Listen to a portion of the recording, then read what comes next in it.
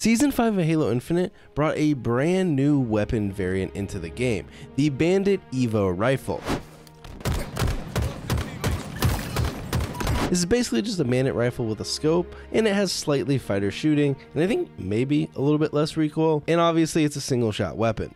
Now the main thing this brings to the game is a higher skill gap, because now people actually miss in gunfights. So you have more potential to outplay someone in a gunfight, and honestly, it's really fun and rewarding to get those perfect medals or get those reversal medals when someone's up a shot or two on you and you end up killing them. Overall, even though it's just a starting weapon change and it's not the biggest change in the world, I feel like ranked is a lot more fun with this weapon, and I've really been enjoying it.